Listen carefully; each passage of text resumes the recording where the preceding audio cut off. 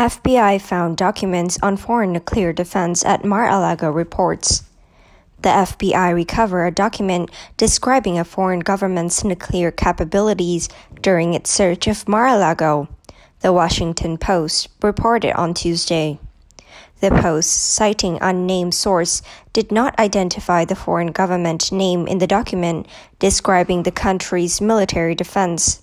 The contents of more than 11,000 government documents and photographs FBI agents recovered from Donald Trump's Florida estate last month has not been revealed, but previous reporting from the Post indicated classified documents about nuclear weapons were among the items federal authorities were looking for. Some of the records seized from Donald Trump's Florida estate are typically closely guarded, the newspaper reported, and have a designated control officer to monitor the document's location. Among the records recovered by FBI's were documents detailing top-secret U.S. operation that require special clearance on a need-to-know basis beyond a top-secret clearance.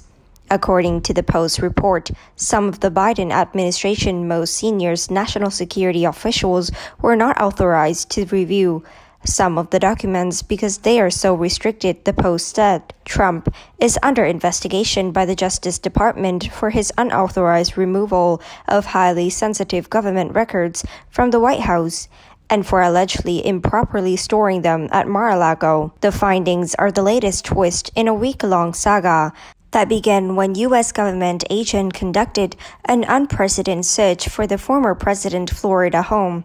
Trump has attacked the department, including at a weekend rally, where he called the FBI and DOJ vicious monsters.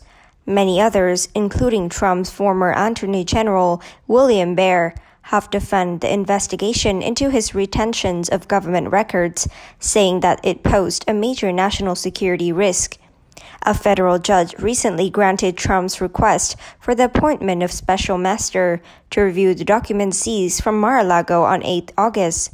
The decisions by Judge Allen Cannon, a Trump appointee, temporarily prevented the Justice Department from reviewing records for its criminal inquiry until after the special master's review. That's it for today. Thank you and goodbye.